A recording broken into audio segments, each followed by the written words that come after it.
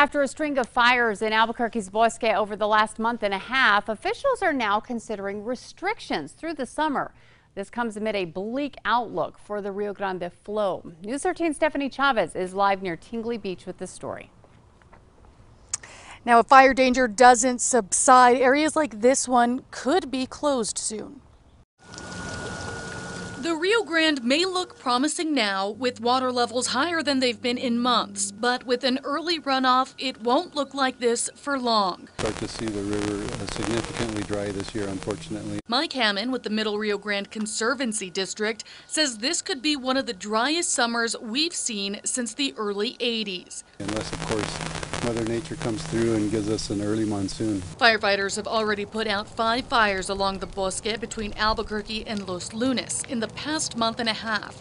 And just today, Corrales Fire Department responded to a campfire burning on their side of the Bosque. We got reports from a citizen that was walking in the Bosque. They noticed evidence of a campfire, and our brush crew went out and definitely found a hot campfire in our Bosque. That's why the Middle Rio Grande Conservancy District is working with public safety officials to determine if they should implement restrictions or even a full closure of the Bosque.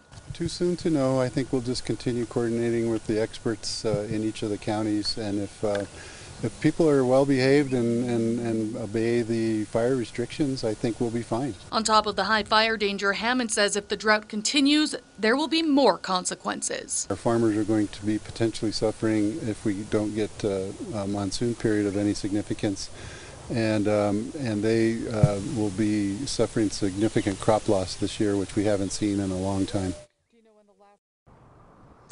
Now, Hammond says the last time they closed the Bosque entirely was back in 2016.